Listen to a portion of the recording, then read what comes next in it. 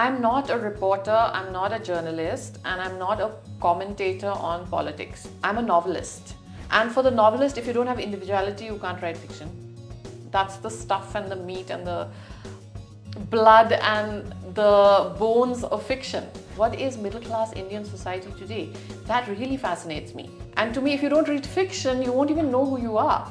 You won't know what your own soul looks like. The best way to become a writer is first find a job that has nothing to do with writing, that will give you a salary and get you your rozi-roti. I will never sell a book or show it to a publisher till I've written it. Hello everyone, welcome to Just Talking, and this is Jaskiran Kapoor, and with me is a very acclaimed award-winning author, Anjum Hasan, and she's come from Bangalore all the way for the Kasoli Lit Fest. Anjum, welcome. Thank you to so much. My little show. Thank you, Kiran. What a delight to be in Kasoli and talking to you. Yes. Thank you. And so you're here for History's Angels, right? Tell us about that book first. Yes, I've been mostly talking about my new book. It's still very new. It's just a couple of months old. So I feel a certain excitement talking about History's Angel. It's a very contemporary novel set in a very contemporary Delhi. But it's about a character who's fascinated by the past. More specifically, Delhi's history, but also Indian history in general. He's a school teacher of history. So the question I'm asking in the novel is, what would happen if there was a school teacher of history who was trying to be a little bit adventurous, trying to bring more into the classroom, into the textbook than is possible now, being a little subversive, not wildly rebellious or anything, and just somebody who's like a bit of a daydreamer, a bit of a bookish character, not political in any overt sense. But what happens if you bring those ideas into a school under management that wants to maintain a more rigid idea of Indian history, let's say even a more polarized idea? So that's the very basic premise, but there's a lot more that goes on. There is the story of Aliph's family, there are his friends. So it's a whole middle-class universe in Delhi, especially in Purani Delhi, because he lives there.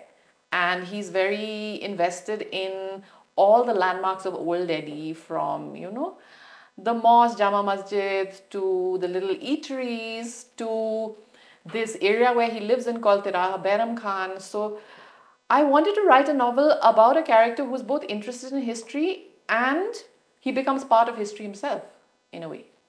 No, this is very interesting because aap Shillong se hain, and then you moved south.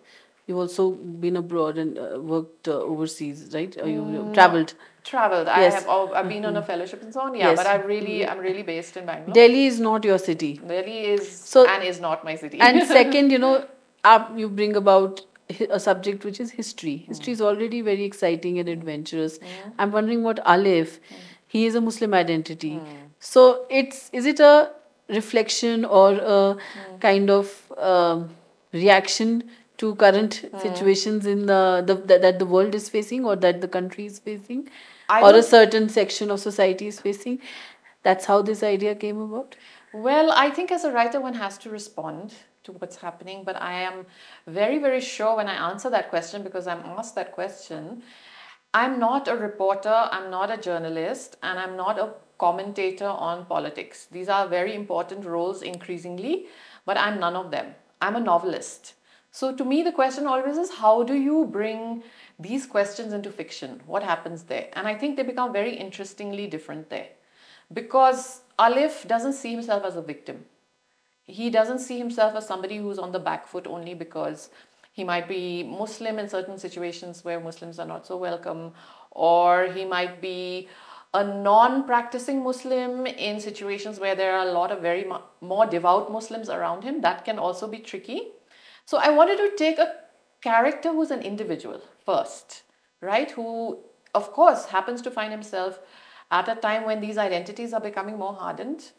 But I wanted to save his individuality. I think that's the first casualty when we talk of people as belonging to a demographic. And for the novelist, if you don't have individuality, you can't write fiction. That's the stuff and the meat and the blood and the bones of fiction, right? So Aliph can only be Aliph. He can't be any other person. He can't be another history teacher who happens to be Muslim. So, for me, it was exploring the question of individuality at a time when our political identities, our religious identities, our ethnic identities are getting more hardened. So Aliph is also Aliph. It comes from the Persian and Urdu Aliph. Bilkul. First number Yes, starting. the alphabet. You Aliph. know, it's very interesting. Okay, I was reading somewhere about your work.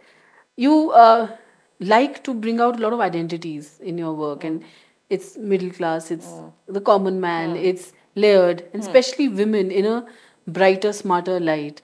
Is it conscious, like as a writer, when did you start writing and realize that this is the universe that needs more action, and not just some fluff fiction novel which is coming from an upper strata of the society and being lapped up as Yeah. candy kind of thing. Yes. So the writer in you is exploring a lot of identities, a lot of other frictions around it. How did this writer in you begin? When did you start writing? I think for me, it's really important what I read. And I think a lot of great fiction, from 19th century European fiction to the great Russians, all of that is really driven by pictures of what society was in those periods, right? So the characters are there, but without society, they're just, like you said, floating in some vacuum. And their stories might be entertaining, but then you'll forget them the minute you finish reading about them. So for me, I'm writing about societies also, even though my characters tend to be quite independent minded. Sometimes they're even loners. They're drifting around, but they are all of that in relation to a society. What is middle class Indian society today? That really fascinates me. For instance, in Neti, this novel I wrote when I was in my 30s, it's about this young woman who comes to Bangalore, and Bangalore is booming. There are all these outsourcing things being set up. There's a lot of new money. There's a new way of living and enjoying yourself. And she feels completely out of place. So I want to explore the alienation of being an Indian at a time of great change, because I think sometimes we assume that everything happens so easily. And it didn't, right? There's a cost for this huge change that we've lived through in the last 20 years. And okay, I'm not saying it's bad or good. I'm just saying that emotionally it is interesting. It is rich material for fiction, and that is something we really should explore. When did you start writing? I've been writing since I was a child. I've been one of those scribblers. And my parents were both teachers, so it was a very... Are you from like a great Indian middle class family? Absolutely. Does that value system come from there? Absolutely. That's very much... acute observations around you. Yeah. I come from that, and I also come, I think, from kind of a middle class family. Maybe they still exist. Of course, they still exist, but again, everything is different now, where you were supposed to do well in school and all that, but it wasn't so much pressure to achieve anything, right? So you had a lot of free time to just be yourself, read. It wasn't like you read in order to achieve something. And that's the best way in which to read fiction. And sometimes I see now parents are a little anxious if their children are reading fiction, because they're like, ye kya padhe aap, isse kya hoga? It's better you read something that will help you with something. Young people sometimes tell me that their parents say, don't get swayed by fiction. And to me, if you don't read fiction, you won't even know who you are. You won't know what your own soul looks like unless you see it described in a novel, is what I believe. And you do you also strongly feel that books are increasingly turning into something that's not knowledgeable anymore? It's just propagandist or some kind of projection of something, or just a thing to sell, like a on the surface story. Do you think books are meant... They're not doing the job what they are meant for? The writers are not really digging deep? Or we are not reaching out to those kind of writers? Yeah. That's the publishing. You should reach out to more writers who are deeper. No, I think what's happening is that writing is becoming very, very specialized. So you have so much literature about so many things, right? People from so many professions are writing, first of all.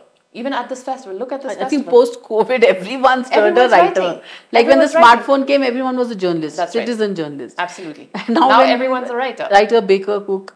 Exactly. Everything. And they're not even only writers, Yes. which I find very unnerving, because I keep telling people all I do is write. That's the only thing I can do, and it's the only thing I want to do well, and It's your profession and it's- identity. Yeah, and I think it takes a lifetime to be able to learn how to do that, and I'm still learning. Yes, I agree. So when people say that I wrote this book and now I'm on to something else, and a lot of young people ask me, and I tell them that the best way to become a writer is first find a job that has nothing to do with writing, that will give you a salary and get you your rozi-roti. Yes, And I then was coming to that. And then just start writing slowly without the pressure of publishing, without the comparison to what other people are doing. Write what you think you want to write and read a lot and give yourself time. What was your rozi-roti? I worked in an NGO for many years, and actually it was a very interesting place because they were funding arts projects. It was a funder. And you were paid well to pursue I your was passion? paid very average salary. And then I took a further cut on that because I reduced my working days to 3. So I have made that sacrifice in terms of an income because I just wanted the time. How difficult was it to sell your first book to now? Or is it still a challenge? Because a lot of people are getting Amazon Kindle publishing has started, self-publishing. But you know, when I speak to publishers or when supposing ABCD Lit Fest happens, so they say कि self-publishing you know, they should have gone through the grind, come through a publisher that's more authentic. Self-publishers सब कर लेते हैं, है ना? It's not authentic. They should also go through that grind कि publisher should pick. ये होता है क्या that or self-publishing is better? What is your say? And when did you sell? How hard was it to sell your first book? See, my first novel was published in 2007. That's already 15 years ago. There was no Amazon self-publishing then, as far as I recall. I don't think. I think No, it's just come now after I think Westland Books gave up, Right, and then exactly. In India, it's just come now, right? yes, it says maybe 2 years, 3 years, and it's picking up Yeah. in the younger circles. Not the seasoned writers because probably the publishers already know them. But when you started, how challenging was it to convince a publisher that okay, this is the book and that it needs Well, to be told and sold? Yeah. I believe that if there's a really good book, and I'm not saying mine was that good, it was a first novel, it was okay. I'm lucky that it found readers and it found a publisher, but I think if there's even a decent novel, it will find publishers. In my case, at that point, I was a newbie, but I was also a reviewer. I was writing about books. I had published a book of poetry, so I was not a complete unknown. Okay. And the publisher... That helped. That helped. And the publisher who took up the book, Zuban, I had featured in one of their anthologies. Okay. So, Zuban is a good name. Very good. Yeah, but again, it took time. You know, I was already in my 30s. I had been writing that novel since my late 20s. So, you know, and I was anxious. I did want to find a publisher, but I was also like, let's see what happens. I didn't want to rush into publishing it myself or anything. So that's the other thing that I emphasize a lot, that let it unwind. I mean, somebody will pick it up. It shouldn't be like you finish it today and you have to find a publisher tomorrow. And of course, many people don't even finish it. They're anxious about publishing even before they've written the book, which to me is completely the wrong way to go. I would never do that. I still don't do that. I will never sell a book or show it to a publisher till I've written it. You've written 7. Once you've written 1, you know, people say, ho gaya, 1 and done. But 7 to come up with different stories, to be at it. So what advice would you give writers? You know, ek to rozi-roti honi chahiye till you are a steady income you should have, because writing fiction and short stories and poetry will not give you money. There may be in India, in the English language, like half a dozen writers who can live entirely on their writing. So very few, right? Very few. So some do journalism, some do, now people write for OTT, whatever. They do other things. Just to write novels and live on that is not easy. Are you doing that? Just living on novels? No. So I've always had a job. I haven't had a job for the last 3 years, but that's because I'm on a fellowship for a non-fiction book. So you do assure your income generation from somewhere? Yes, because writing fiction is not easy. Paying enough. But I still want to do it. And after History's Angel, are you thinking about something? Yes, I'm working on a non-fiction book right now. Okay. Which is going to be Fiction my first non-fiction book. And it's going to be on my hometown, Shillong, where I grew up. All right. Yeah. So, because we don't get much from the East in terms of writing or any kind of engagement. So, this will be something interesting. I hope so. I'm trying to do it like an oral history. And again, it's stories, but it's real stories. So it's fact. History fascinates you. History totally fascinates me. Why? Because I think it gives us perspective on the present. And I also think it is very empowering to actually know how things were, because otherwise you're easily misled. You know, it's just like it is just like any educated person should be interested in history. Otherwise, you can't call yourself an educated person. Today, somebody was speaking at a panel and said, unless you can tell the difference between myth and science, you're not an educated person.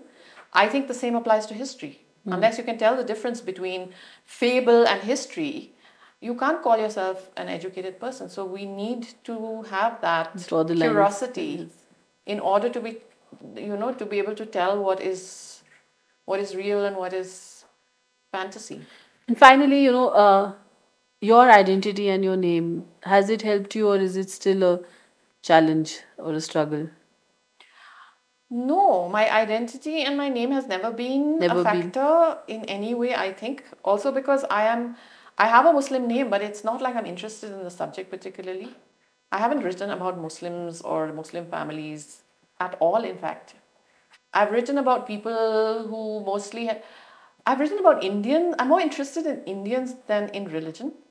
And even the latest book, though it is focused on a Muslim family, this is the first time I'm actually writing in all these years, focusing on a family that is Muslim. And in today's North India, at least, that can't be just a neutral thing, right? You're immediately saying something if you're choosing to do that. Yes. So then all the attendant complexities, and then you're trying to play with that and you're trying to break that. So I think in today's climate, I did want to take on that challenge and see where I get.